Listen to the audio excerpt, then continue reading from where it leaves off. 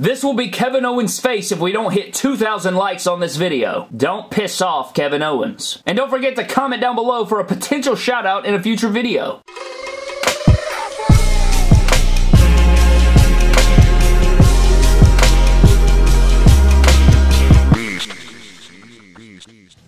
What is good, everybody? Welcome to an Epic My Damn Toys video. Today, ladies and gentlemen, we have the third of our last WWE Elite Series 80 2-in-1 reviews on the brand new Elite 80 Kyle O'Reilly and Bayley figures from Elite Series 80. And today, we are going to be ranking Elite Series 80 from worst to best in my own personal opinion. One thing that we have to cover before we even get started is look at my Kyle O'Reilly. This is not the War Games gear, guys. This is not the War Games gear. Do you know what this means, Brad? This means that now my Bobby Fish and my Kyle O'Reilly are not going to match because Ringside sent me the Chase variant version of Kyle O'Reilly instead of the War Games gear, which isn't the biggest deal. It's really not a big deal. I'll just pick up the War Games attire later on or in a week or so. I'll probably order it very, very soon and I'll get that thing in here, but I thought that was hilarious that I've been, like, I never ever get the Chase variant from Ringside. Like, it just never happens. I never ever receive the Chase variant, and then the one time I get the Chase variant, it's a tag team, and it's not, and it's this time the Chase variant is inherently worse than the regular version. Like, I think everybody would agree that this version is worse than the War Games attire, and we've been waiting on the War Games attire. I've been wanting the War Games Undisputed Era forever now. He was going to match our Bobby Fish and our Roderick Strong, and I was going to do a fix-up where I made an Adam Cole out of the Kyle O'Reilly, but it doesn't look like that's going to happen right now, at least at this juncture, so that is something to take note of. And now, you guys know that I talked about maybe the torso being a slight modification of the Daniel Bryan torso. It's not looking that way as we get into it. Bayley, thank Christ, I can now get rid of my other Bayley figure. I'm so happy to replace my network spotlight. I cannot wait to crack open Bayley, guys. But looking at your front viewing windows here, you can see the figures there. On the side of the packaging, you have a picture of both guys. You got the bio reads. If you'd like to read it, you can pause it now. Rest of the figures in the wave that we've already reviewed. A beautiful image of both men here. My bad, Bayley. A picture of the man and woman here. And that pretty much does it for our packaging. So let's go ahead and crack Kyle O'Reilly and Bayley out of their packaging. So here's Bayley and Kyle O'Reilly out of their packaging, guys, and you know what? I'll have to say, when we do the ranking of Elite Series 80, I gotta judge this as if it were the War Games gear, because it's simply just a repaint, so I'm gonna rank it as if it's the War Games gear, just to give you guys a heads up. Now, I know how nice that figure's gonna look. I can look at my Bobby Fish and kind of tell what the camo is gonna look like. I love the head sculpt of the Kyle O'Reilly already, but we are gonna take a closer look at it and everything like that. But what we're gonna do is cover Bayley's accessories first, and then Bayley, and then we'll run it back, take a closer look at Kyle O'Reilly, and then we will do our comparisons and, of course, rank Elite Series 80 from worst to best and see where the hell these guys match up. So let's go ahead and dive into Bayley's accessories. So for Bayley's accessories, guys, it's actually quite interesting. The night she wore this attire, I'm pretty sure she turned heel. It was her first heel turn ever, and she came out with, you know, her normal entrance, and she came out with this little stick right here, and she said, "To hell with that, Brad." She cut off her hair, and she cut off her damn bubble buddy thingamajig. She tore down her Bayley buddy and she stabbed the hell out of him, and she got rid of him, and this is very nice sculpt. You know, it's like a rubbery material. You guys can see you can bend it up and stuff, so it's not cloth. You can't blow this up or anything, but I think it's pretty cool. You can do some pretty cool photography with it. I like the sculpt that they got going on with the base. It looks just like a base I've seen for a, you know, a wacky, what do they call them? A wacky waving flailing arm tube man? A wacky inflatable flailing arm tube man? You guys know what I'm talking about if you watch Family Guy. Wacky waving inflatable arm flailing tube man. Hi, I'm Al Harrington, president and CEO of Al Harrington's Wacky Waving Inflatable Arm Flailing Tube Man Emporium and Warehouse. But here is this. It's in a nice blue color. I like the paint on it. The sculpt is nice, but I don't know what the hell I'll do with this, but you know, it's there. You also come with the stick that she stabbed it with, which I don't know what this is exactly, but she punctured it, and I'm going to use it as a taser. It just kind of looks like a animal taser or something. You just bzz, bzz, bzz. So I'll probably use it for that. And then out of the packaging, she does come with mic holding hands, and out of the packaging she comes with fisted hands, and then she also has her mic holding hands, which I will also plug into the figure. But if you guys want to know what those look like, here they are, just your standard fist hands, and those are nice right there. But that does it for Bayley's accessories, guys. So let's dive into Bayley herself. So diving into Bayley herself, guys, as we can see here, I like this head sculpt. I don't think it's like immaculate. I feel like she wears a lot more dark makeup around her eyes,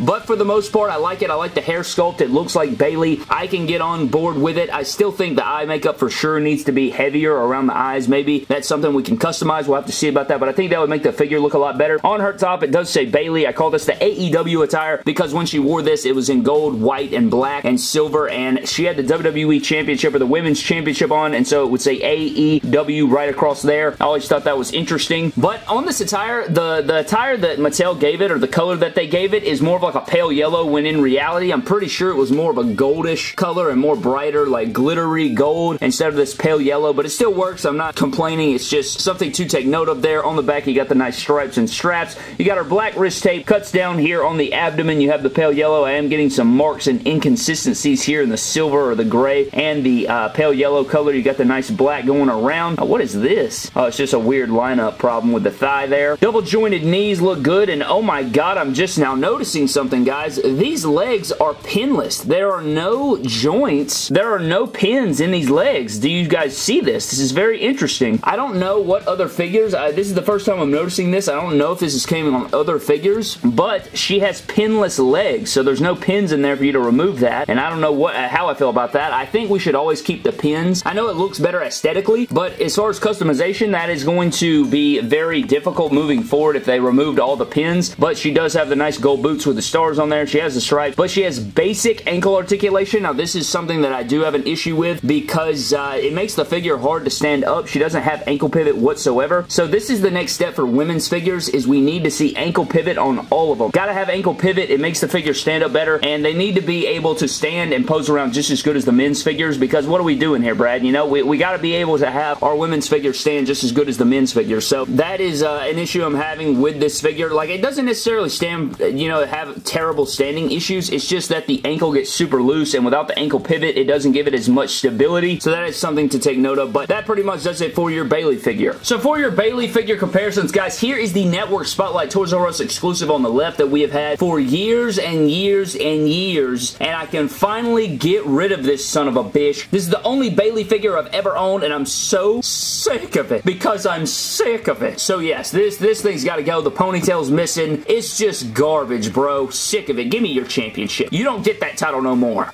But yes, this figure is superior in every single way. It's got double jointed knees. It doesn't have the slapping hands. The head sculpt's better. It's just better, man. But we definitely need ankle pivot over here. Woo! So glad to get rid of this dude. Like, oh my god in heaven, that is nice. But now you can see the basic ankle articulation already coming into play. F. And then if you want to compare Bayley to some other figures, you have the Ultimate Edition Charlotte right here, where Charlotte just kind of towers over her. So that's nice to see. You also have the Elite 78 Naomi figure right here. So that's cool to see. These women's figures, man, they're getting better and better. I'm loving to see it. You also have the Network Spotlight Asuka figure, and then you have to compare her to her nemesis, Sasha Football Banks. So there you go. You got Bayley up next to the rest of them, and I think it fits in perfectly with your women's figure collection. So for Kyle O'Reilly's accessories, guys, nothing too out of the ordinary. We have our standard rubber t-shirt with the Undisputed Era logo on it. I want to say this is the exact same shirt we got with Roderick Strong. I could be wrong about that, but it's looking the same, and it does say Shock the System on the back. It ports in the back. We've been getting this, you know, we've been getting these rubber shirts for years and years and years, so there's nothing too crazy about it, but I probably will not use this, so I don't know. It'll just go in my never-ending bin of rubber accessories. We also have the Undisputed Era hands, so you have the nice taped hands with the Undisputed Era. It's supposed to be like this, like this, like this, like this. So that's nice. You got the Undisputed Era hands, always nice. I wish they had double jointed arms, but you know, it's another thing. And then we have the NXT Tag Team Championship, which I feel like is kind of hard to come by. I don't think they've made a ton of these. I know they came with the AOP. I want to say they came in some other figures, but I can't remember. NXT Tag Team Championships look good. They look great on Undisputed Era, so I'm okay with that. But that is Kyle O'Reilly's accessories. Not a lot of stuff going on. Nothing new or anything crazy going on, but that is Kyle O'Reilly's accessories, guys. So let's dive into Kyle O'Reilly himself. And diving into Kyle O'Reilly, guys, I really do love this head sculpt. I mean, one thing that I will say is maybe the eyes could be a little bit bigger, like the actual pupils and size of the eyes, I think would make this head sculpt even better. So I think if somebody were to come in and add like just a dot more paint to the eyeball itself, like where the brown part is, where the pupil is. I think it would make it look a lot better, but I love the hair sculpt. It looks just like his hair. I like the colors going on. I like this torso for him. Works perfectly for Kyle O'Reilly. I don't know why in the proto images the torso looked a little different. I guess I'm just tripping ball sack or something, but he does have the Undisputed armband. He has the white wrist tape, the tape fingers, the nice Chase variant attire, not the War Games gear, because I didn't get mine, but you know, it's alright. I'll get it somehow. Going down into the legs, you got the nice skin tone, the taped knees down there, Undisputed logo, Undisputed Era logo here in the yellow color, nice bright and shiny. KO right here on the knee pad. If KO didn't have his molded on knee pads, I would probably put one of these knee pads on a Kevin Owens figure, but since he doesn't wear knee pads like this and stuff, he has them molded onto the figure itself. I don't, you know, plan on doing that, but I thought that would be a really cool idea, and it's cool because it has the apostrophe for Oreilly. I think that's sick. Going down to the kick pads, they're mainly all black. You have the Oreilly down the side, the nice stitching pattern, Undisputed Era logo here, and it's nice to see the pattern continue all the way down onto the foot. That's a nice detail there. But that is your Kyle O'Reilly, man. Really strong figure. I like it. I wish it was the War Games gear. I know that it's supposed to be, but this is the Chase variant version. We are going to get the regular version in here. When we do, we will definitely, you know, take a look at it and do some fix-ups and stuff, but that does it for our Kyle O'Reilly figure. So for your Kyle O'Reilly figure comparisons, guys, we have the Epic Moments 3-pack Undisputed Era Kyle O'Reilly over here, and this head sculpt is much better. I will say I do still like this head sculpt. It's still a fine head sculpt. I do want to get multiple of these to replace that head sculpt over there because I just like this one much better, but I think the pupils of this figure still need to be darker and a little bit thicker, and I think it would throw that figure over the top, but overall, still a very nice thing to see here. And also, we have to compare him to his Elite 79 counterpart, which they're supposed to be in matching gear, but you got, so here is the Elite 79 Bobby Fish and the Elite 80 Kyle O'Reilly. Man, wouldn't it be cool to see these match? We'll definitely get it in there, but it is just hilarious. I think that is so funny. But there is Bobby Fish and Kyle O'Reilly, and then we have to get, of course, the last two members. So we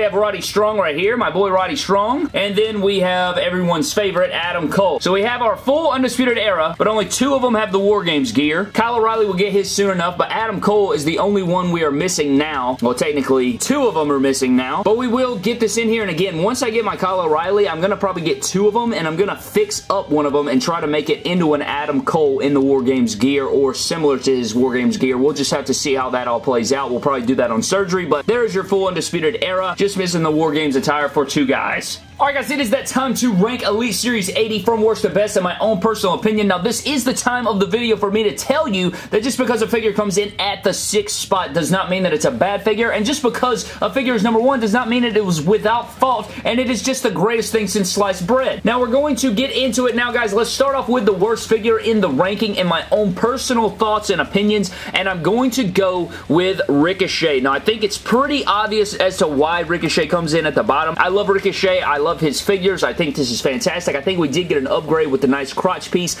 and the knee pads, but because it is a recycled head sculpt and the tattoo got printed over the wrist tape for whatever reason, I got to deduct some football points. The height issue is still a thing, and so I am going to put it at the last ranking. I still love the attire. The blue's not the most accurate, which is another thing, but overall, it's still a really good figure. I enjoy Ricochet's figures. It's the worst in this set for me. Ooh, this one's tough now. Coming into the number 5 ranking, guys, I really did not expect this, but I'm gonna go with Bayley. Now, this one really hurt me because I really was excited for this figure. Not that it's a bad figure, but I still think that the pinless joints, I'm not sure if I like. I feel like the leg is a little bit stiff. The figure doesn't feel as good in the hand as other women's figures that we've gotten this year. Like, I felt like Naomi and Asuka and Charlotte and Becky and all these other, the Lacey Evans figure, the Mandy Rose, all of those other figures just felt so much better in the hand than this, and I'm not sure exactly what it is, but it just feels stiff. I do not like the basic ankle joints either, and she's already starting to fall over on me, but it is definitely an upgrade from her Network Spotlight. I don't know, but I still like this figure a lot. It's definitely an upgrade from her last one, and I hate to do it, but I gotta do it. Coming in at the number 4 spot, guys, I'm gonna,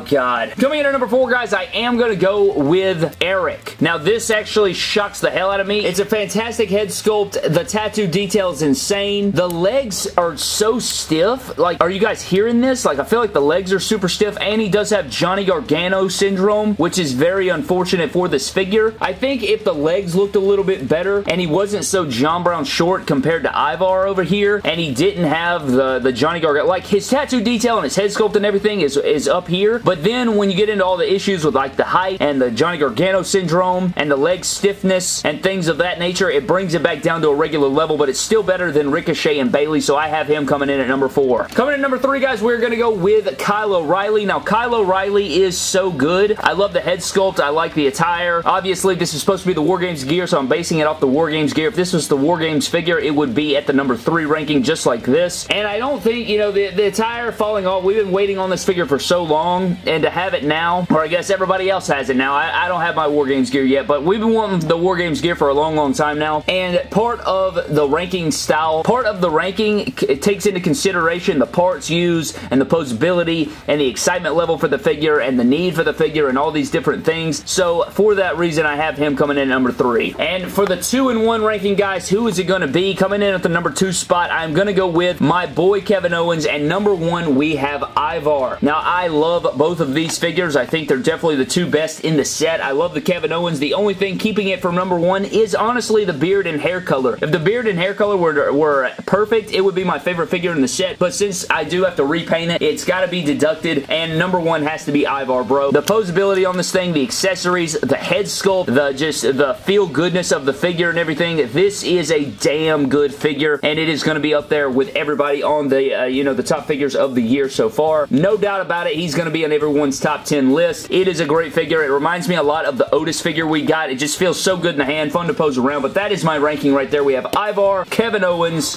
Kyle O'Reilly, we got Erik, we have Bayley, and then we have Ricochet. But overall, guys, if you would like to pick up any of the figures you saw in today's video, definitely go check it out at Ringside Collectibles, WrestlingFigures.com, so that you guys can pick up any of these. Save some money over there. Don't forget to leave a like so we can hit the goal, and comment down below for a future shout out in a video. Shout out to Diva Taylor for this comment on our last video. Who else wants to see Balor Club versus Bullet Club, Finn Balor, AJ Styles, and the Good Brothers versus Kenny Omega, Cody, and the Young Bucks? I think this would be immaculate, bro. Holy Christ on a bike. I also would like to see Finn Balor versus AJ Styles versus Kenny Omega. I think that would be a damn good, that's probably one of my top dream matches to see, is a triple threat like that. You could even throw in a ladder or some sort of stipulation. Still think it would live up to the bang. Huge shout out to Diva Taylor again for the comment on our last video, so be sure to leave us a comment here, and let's reach that goal of 2,000 likes somehow. If we can do that, I would greatly appreciate it. But I overall enjoyed this set. I think it's a very nice set. I think a lot of people think this is one of the best sets in a while, so I think I would agree with that. Not thinking about what's been coming the last few sets, but off the top of my head, this just seems like a really powerful set. But I'm getting the hell out of here, guys. I hope you guys did enjoy. Surgery coming up on all these fools, so stay tuned for that. Subscribe to the channel. Follow me on Instagram and Twitter at MyDamnToys, and I will see you guys in the next video. Thank you.